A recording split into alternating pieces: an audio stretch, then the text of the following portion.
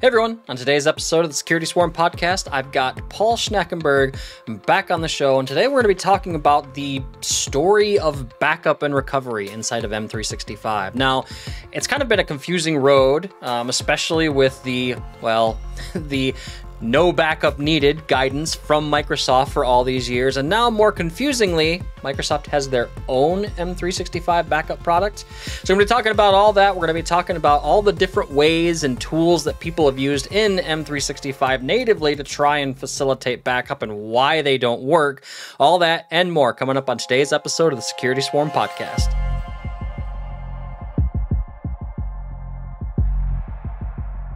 Hey everyone, welcome back for another episode of the Security Swarm podcast, the podcast that brings you the knowledge and insights straight from the security lab here at Hornet Security. As always, I'm your host, Andy Surwich, and I got my co-host back on today. I got Paul Schnackenburg back. How's it going, Paul? I am really good, Andy. How are you? Doing good. I think the reason we've been seeing you so much lately is there's just so much to talk about in the 365 space, right? And like I said, when I think about 365, you're one of my go-to guys, right? And we've got an interesting topic today, a topic that I see come up quite frequently inside of the security space and the backup space, and that is protecting data inside of Microsoft 365, right? And mainly the question of do I need backup in 365? Does 365 provide that for me? These are all questions that I've heard time and time again over the years, and there's always a lot of confusion around this, right? And I guess where we should maybe start is talk about what Microsoft 365 does in terms of protecting your data, and then we can get into some more of the backup conversations later on. And I guess where I would start with this is the fact that whenever I'm asked this question, like, hey, Andy, why do I need backup for 365? I mean, I've got all these different things in 365, right? I've got my in-place hold. I've got retention policies. I've got, the administrator recycle bin. My users can recover with the recycle bin, or there's the OneDrive wizard that you can use to recover files. Like, why do I need backup? Well, the way I always explain this is 365 as a platform is fantastic at retaining data. It was never designed for point-in-time recovery. And that's the way I've always viewed it. I think we're on the same page there, right? I think we're definitely on the same page. I think one of the reasons there has been a lot of confusion in this space is because for ever since Office 365, really, or BPOS days, Microsoft's position has been very clear. They don't think you need backup. Right. And that's, I think, in many ways why people have been confused, because, of course, there are a lot of third-party providers of backup. So it's been a bit confusing, right? It's been a bit of a confusing messaging. And as we'll cover later, Microsoft has changed their tune. So clearly something changed there. Right, definitely. And so let's talk a little bit about data resiliency and what that means. So Microsoft is very determined not to lose your data. They're very determined that if they have a failure of their infrastructure, they're not going to lose your data. Like, you're not going to get an email one day saying, hey, sorry, we lost your mailbox because a server had a hard drive failure, or a server rack failed, or a region failed. So on the Exchange side, what they're doing is they have Exchange server running your mailboxes, and that database availability group is a function of Exchange server, even if you're running it on premises. So you get multiple copies of your database. And that database, you get 4 copies, 3 replicated between 3 different servers, and a 4th one as a lagged copy in a separate region, so that if there is a corruption of the data, they have an uncorrupted version that they can go back to. And SharePoint does a similar thing. It's got multiple copies of your database in multiple locations, so that they won't lose your data. but that's all about losing what you have exactly right now. And as you said, the whole point is there is no way of going back in time easily. Right. Now, as part of that native data resiliency protection, they have some features where you can get things back that have been deleted by mistake. So in SharePoint/OneDrive, you mentioned the OneDrive wizard that lets you recover from a ransomware event where all your files were encrypted. You can sort of like restore your whole SharePoint Right. OneDrive. Like, for those of you who don't know, OneDrive for Business is running as a site running on top of SharePoint in the background. So it lets you go back in time and recover it to a point in time. But again, only within the number of days that they provide there. I think it might be 30 days. Right. For SharePoint in general, we have a 93-day time limit. So you delete a document as an end user, it ends up in a recycle bin in SharePoint. You can go in there, you can recover that for up to 93 days. But if somebody deletes or empties the recycle bin or empties that document out of the recycle bin, it ends up in a second stage recycle bin that only administrators have access to. They can then go in and recover that for whatever is left. So if days are left. So if a user deletes it out of the recycle bin after 45 days, you got another 48 days, if my math is correct, to get it back from the second stage recycle bin. User accounts that are deleted are by default kept for 30 days. Their mailboxes are soft deleted and kept for 30 days in case you need to recover them. Very common, of course, is converting a user who's departed their mailbox to a shared mailbox so that you still have access to it in case there's some data you want to get out of that mailbox. Right. So that's all the sort of recovery bits that you can do without taking any other actions. Right. And I think this is where it kind of gets interesting and you start seeing some very strange practices once you get to this point, because I think most people will agree that the 30 days and the 93 days, if I'm going to rely on that solely, that just isn't enough. I mean, how many times have we had an end user come to us and say, hey, I deleted this file. I don't know. It was a couple weeks ago. It was in this one folder and it was called something like this. And you end up digging for it. And lo and behold, it was deleted 6 weeks ago. Right. I mean, fringe case, but it does happen. Now, absolutely. So we do see people try to get around the 30 and the 93-day limitations, right, by using some other services in 365. And I've had people come up to me and say, hey, what about litigation hold in 365? And I think the proper name for it is in-place hold, right? Yeah. But it's changed names a couple of times, yes. So what some organizations do to work around this, the previous data resiliency features we talked about, is they use in-place hold. So this is a feature designed to help in legal cases where you have an internal investigation of a user. Maybe you suspect them of doing something that they shouldn't be doing, and you want to make sure they can't delete any evidence in the form of emails or documents, right? So you put their locations under in-place hold. And then everything they delete, like even if they empty their recycle bin in Outlook, all the emails and calendar items, etc., are all kept in a recoverable items folder behind the scenes that you can then search and recover items from. But this is not a backup solution. You know what I mean? This is not an enterprise or even a small business backup solution for anyone, right? It doesn't have a good user interface, and it's not designed for that. That's not what it's there for. I think that's the case, right? Is it's that perfect example of the right tool for the right job. It's great at what it does, right? But it was never intended for point-in-time recovery and disaster recovery scenarios. So that's exactly right. Which then brings me to the next kind of unintended service, I would say, that people try to shoehorn into the backup role, and that is retention policies. Kind of the same thing, right? That's right. Why don't you tell us about that really quick? So if you have a regulation that you need to retain data of a particular type or certain locations, whatever, for a certain amount of time, whatever that might be, 3 years, 5 years, 7 years, whatever. So you can use retention policies. In the past, you used to have to do them separately in SharePoint Server and Exchange Server. Now you can do like a unified one across all of Teams and SharePoint and a few other locations as well. And you basically create a retention policy that says data in these locations should not be deleted. So if somebody goes into SharePoint to delete the document, it then ends up in a hidden folder and it's kept for the number of years or month or years or days, or whatever you set your retention policy to.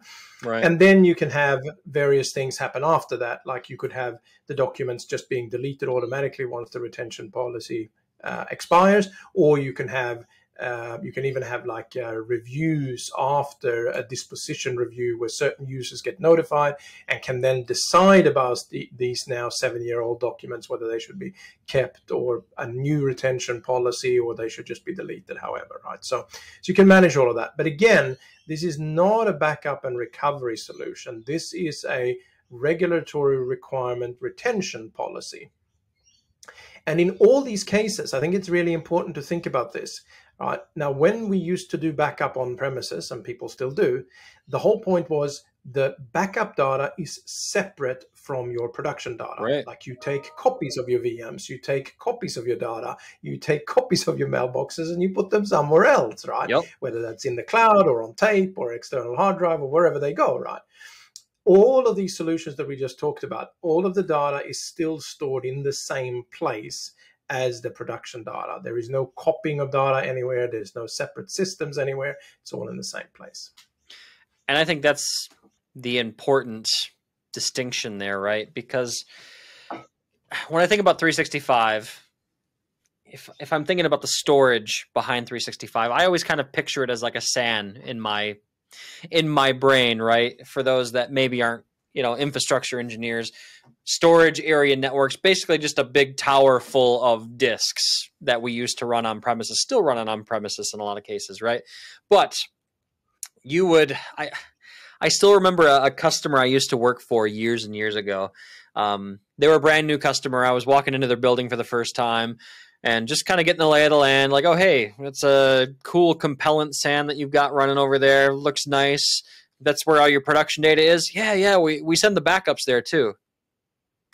I'm like, okay. Well, it's a separate set of disks because I carved off these different disks for backup. I'm like, but still sitting on the same device ultimately. Same control backplane, same OS, same firmware. Like, anyway. So I kind of look at 365 through that lens sometimes, right? And the example I always think of is on top of that, if I'm looking at 365 from a threat actor perspective, is a global admin account is like the crown jewel that I'm after, right?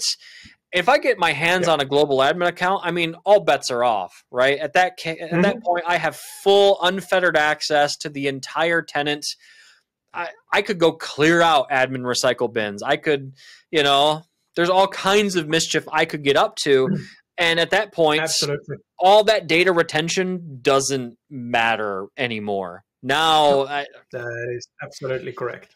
And I hear people say like, well, you just protect your global admin accounts really well. And I'm like, yeah, good advice, but stuff happens, absolutely.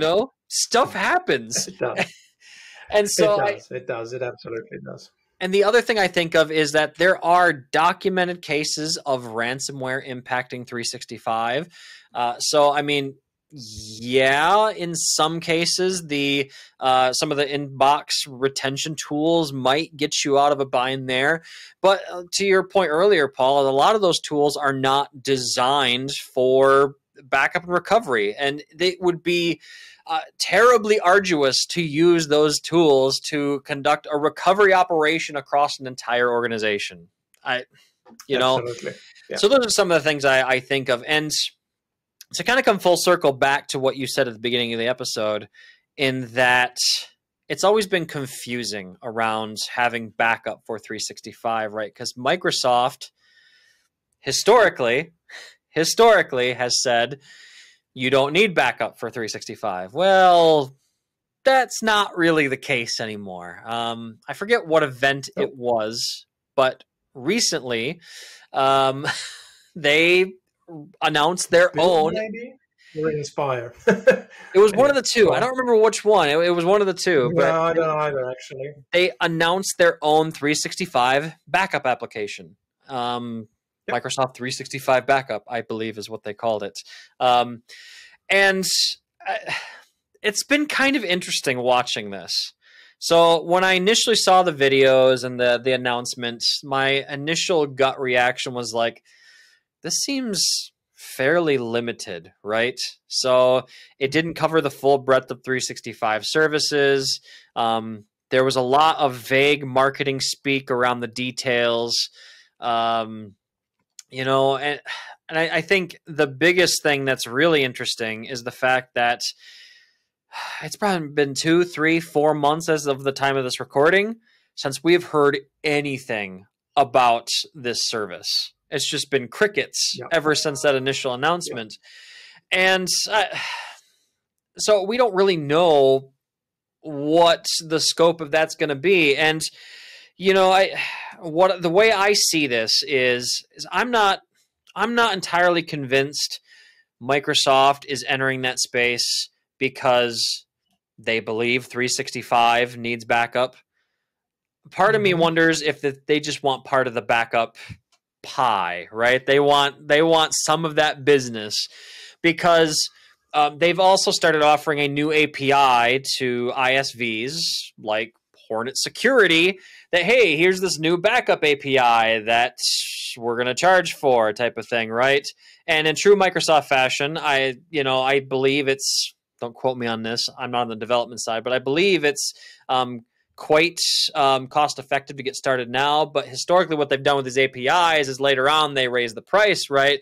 So one way or the other, I believe they're going to try and get a piece of that pie, either through their own backup service or via ISVs that are utilizing that backend API. But we'll do another episode specifically on that API. But anyway, I think that's kind of what the driving factor is behind this. And where I go with this then is like, okay, well, if they have their own solution, like, do people use that type of thing? And I don't know about you, Paul, but in my experience, Microsoft's backup services have been kind of a mixed bag over the years.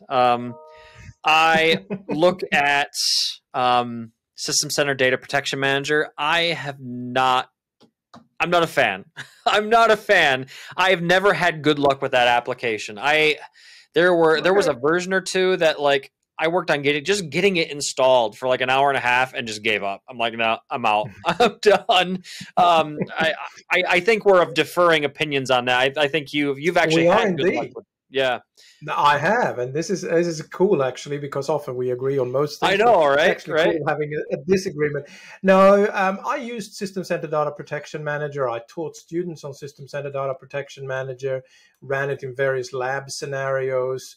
Never did a full implementation for a client, but that wasn't because I didn't think it would work. I think that was more because I didn't have the clients of the size needed. Now, back in the day, Microsoft did put a lot of effort into this product. So we're talking like, System Center 2007 or 2012 or something. It was a pretty good product, I think, for the time, obviously on-premises focused, obviously part of the overall System Center suite. So like with many other things back in the day, if you bought the whole System Center suite, you sort of got the backup product as part of it. And then you wouldn't necessarily spend money on a third-party product because you'd already paid for it as part of the System Center suite, even if you perhaps were more inclined to implement Operations Manager or Configuration Manager back in the day, right? They were sort of more attractive workloads, perhaps. Right. So no, I really like it. I suppose the last 3 versions or so, like anything with System Center, except for Configuration Manager, receiving zero love, or close to zero love. So I wouldn't, like, it's not a recommended product today, that's for sure. The one quick sideline I will mention there is that if you do have a large set of workloads on premises and you want to back them up to Azure, you can use Azure Backup Service. So MABS, Microsoft Azure Backup Server, is essentially Data Protection Manager. You download it, it's free. You download it, you install it, and you simply configure it to back up your workloads on-prem to local disk on your DPM server or your MAB server, and then you can also replicate that data to the cloud. But you're paying per workload that you're backing up. Right, right. Interesting. I was going to say, you mentioned free, and I'm like, okay, wait, Azure service, free. I'm like, and of course you're paying for the storage in Azure as well. So right, exactly. So, I think the only service on Azure that's free that I'm aware of are Azure websites, right? And boy, it's been the a while basic ones are free. Yeah, it's been a while since I've used those, but I seem to remember that. So, which all of this kind of brings me back to the key points around backup for 365. And I've seen this with Microsoft in several areas over the years, in that they have a kind of an internal policy, I guess you would say, where when they enter a sector of the market, in this case backup, 365 backup specifically, they will create functionality or a very base level product that says, this is the base level functionality that we believe an application in this sector of the industry should have. If you want over and above that, you go to a third-party provider, right? And, yes, I'm biased. I've got the Hornet Security logo on right here. But when I look at you do too, look at that, there we go. But when I'm looking at the M365 backup, the product that they announced, in my brain, I'm already comparing it, them versus us. And we're already doing way over and above what they, had announced, right? And I think it comes back to the fact, too, that if they really are entering the backup market for 365, they're going to be playing catch up in some way, shape, or form. Because, us in the backup space for 365, we've been doing this for years. Like, we've been doing it for years. And I know it's their platform, but we've been doing this for years.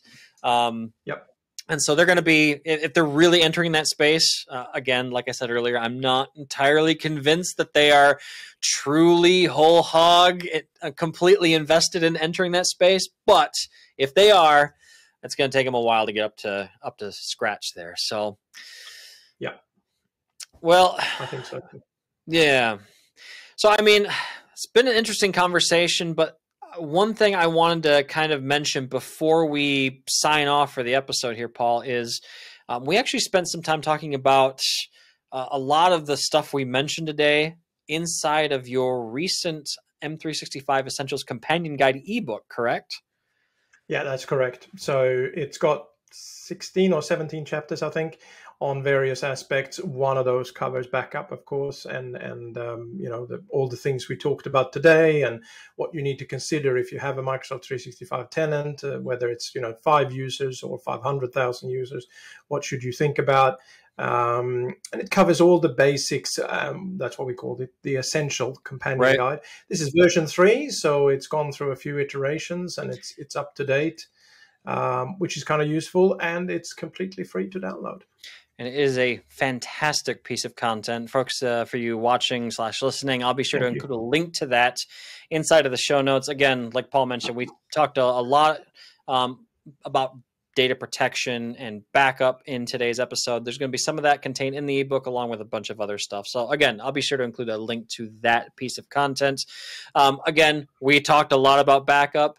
Again, we do backup for 365 here at Hornet Security. We also do backup and recovery of on-premises virtual machines as well, too. So we have a VM backup application.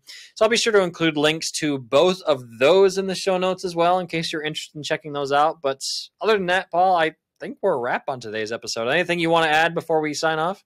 Yeah, I do actually want to wrap up with one thing here to sort of do a full circle here, because we've talked about all the different bits, right?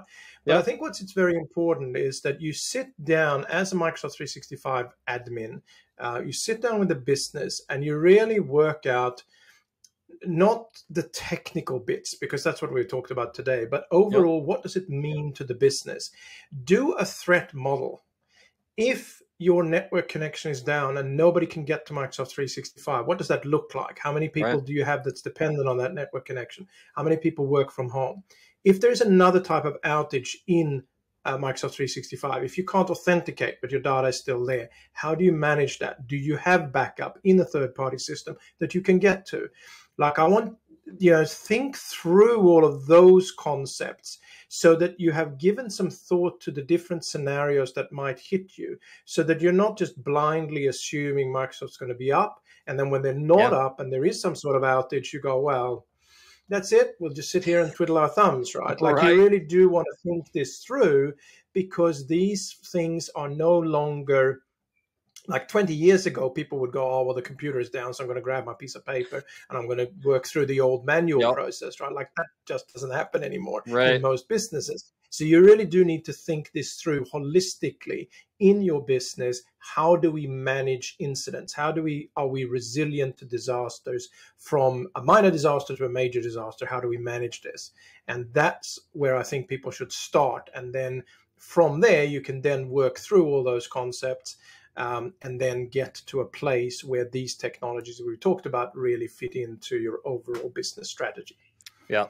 That's a good point. I'm glad you brought that up, because that makes me think of our business continuity service here at Harness Security. So in the rare event that 365 is offline, it's rare, but it does happen. We do have the ability to allow you access to your services, the data stored within our services, so your business can keep running while 365 gets their stuff sorted out. So, well, Paul, I want to thank you for taking some time and explaining all this stuff to us today. It's great talking to you as always, my friend. Appreciate you being here. Yeah, it was fabulous. It was a great conversation. Thank you. Definitely. And those of you watching, thanks for spending some time with us today. If you found value in today's episode, be sure to hit that subscribe button. We're available out on YouTube and all the major podcasting platforms. With that, we'll let you go and hope to see you again for another episode. Stay safe out there. We'll catch you later. Thanks for watching.